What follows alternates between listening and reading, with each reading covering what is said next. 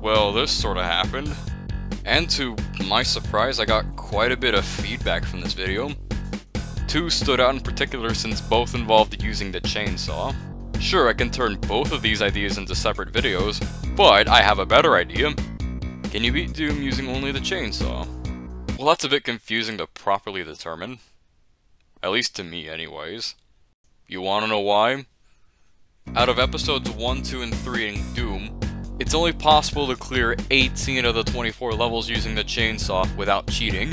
If you want the chainsaw as soon as possible, you can find the chainsaw in E1M2, E2M2, and E3M5 respectively. So going off of that logic, it's technically impossible to beat every single level with the chainsaw. But I didn't say I have to beat every level with the chainsaw, so I'm just gonna use it the majority of the time.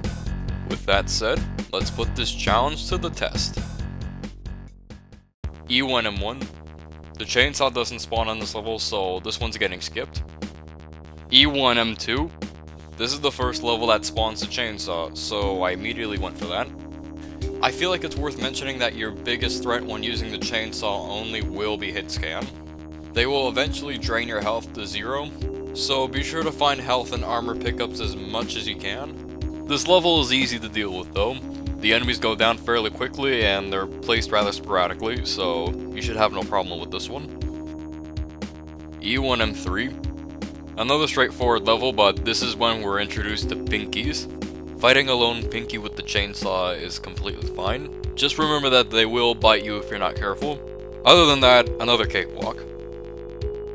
E1M4. No matter how many times I play this level, I always get lost. But I at least somehow remember to get this Megasphere every time I play this level.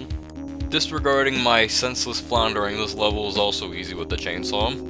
That's pretty much going to be a running theme with episode 1, so you get the idea.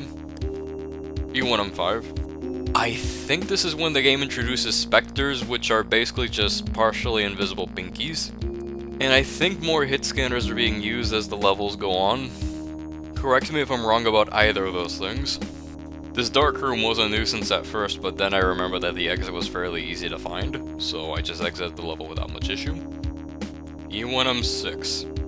I found the secret with the partial invisibility, which is definitely going to help out a lot with hit scan.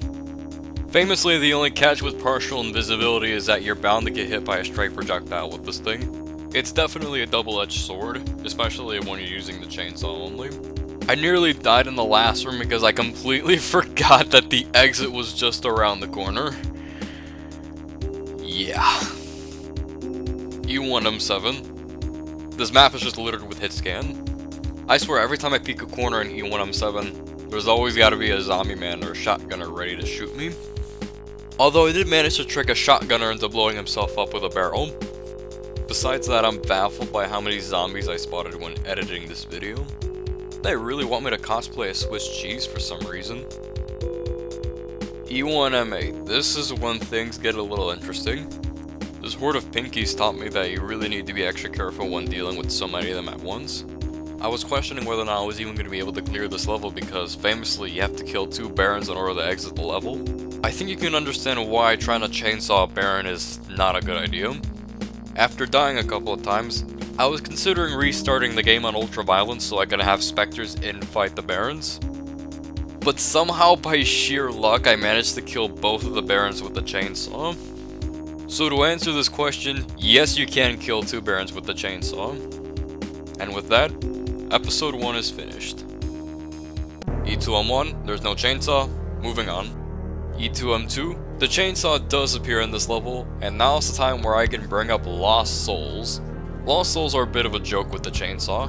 Their pain chance is 100%, so anything you hit them with will stun them. But don't underestimate a horde of Lost Souls because they can whittle away your health if you're not careful.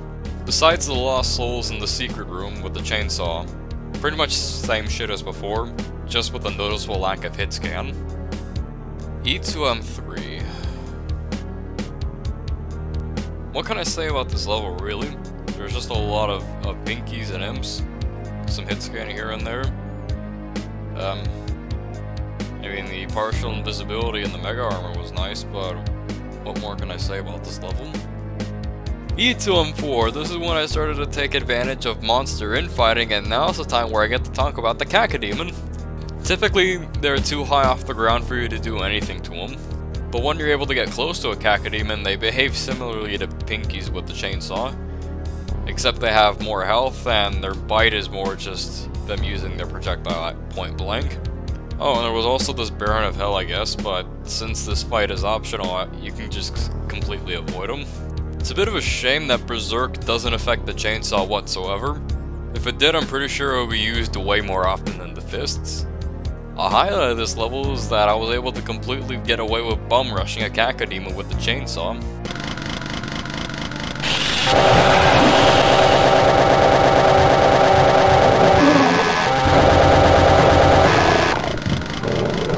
Yeah, this level definitely gave me a lot to talk about. E2M5, I went into the secret exit because I want to know if it was possible to clear Fortress of Mystery with just a chainsaw. Fortress of Mystery. You want to know how you can clear this level with the chainsaw? Don't fight the enemy. Just trick all the monsters into fighting each other while you grab some much needed health and run for the exit. E2M6. This one is just strictly close quarters, which is where the chainsaw really shines. Maybe that's why there's a chainsaw secret in this level, but I mean, by now you would probably have one anyways. Just try not to get lost in the maze and don't fall for the fake exit and you should be okay. E2M7. I'm invincible and you can't touch me. You can go to hell, you can suck my balls, you can suck my balls. E2M8. Oh boy. You know, after trying this level with the chainsaw only, I'm getting the vibe that this comment is purely a joke. A joke that just went over my head, no less. So, after trying like a total of like 4, 5, 6 times, I think, killing a Cyberbeam with the chainsaw is impossible by normal means. Or maybe it is possible and I just suck. I think clearing this level with the chainsaw might be possible if I stun-lock the Cyberbeam the same way 4 Shock Blast did when he did a pacifist run of this level. But if I did, I don't think this video would come out for like another, shit, I don't know, 5, 10 years? I'm not a Doom god.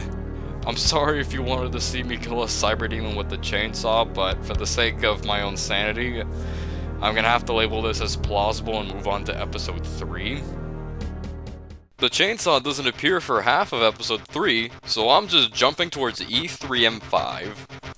For episode 3, I decided to up the difficulty to Ultra Violence for some reason, and so you know when I said that your main threat would be hit scan? Well, I was wrong because your main threat is going to be hordes of tough enemies. This is definitely apparent in episode 3 because the levels just get more and more cramped as they go on top of Cacodemons and Barons being regulars in episode 3. So if you ever wanted to do this challenge on Ultra Violence, you really gotta adopt a pacifist playstyle. E3M6. Although a fairly open level most of the time, the tight spaces you would typically go through really made me regret picking Ultra Violence for episode 3. I'm not kidding when I told you should adopt a pacifist-like playstyle because there are hordes of monsters in this level. This level has basically every enemy you encountered so far minus boss monsters. This is one of those levels where monster infighting is definitely a must. E3M7. When you're not being bombarded by what feels like a never-ending wave of enemies, your greatest enemy here will be your own memory. Even to this day, I still get lost trying to traverse this level. A little bit of trial and error should help jog your memory, and once you remember where the hell you're supposed to go, this level is fairly easy to put up with.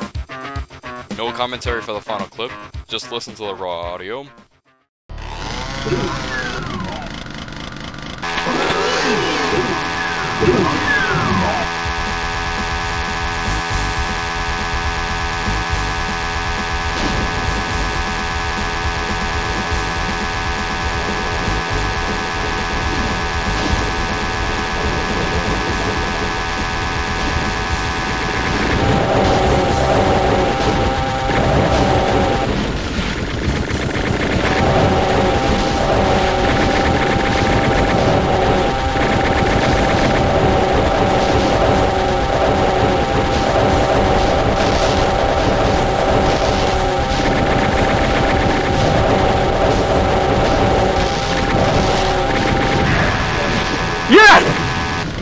Yes!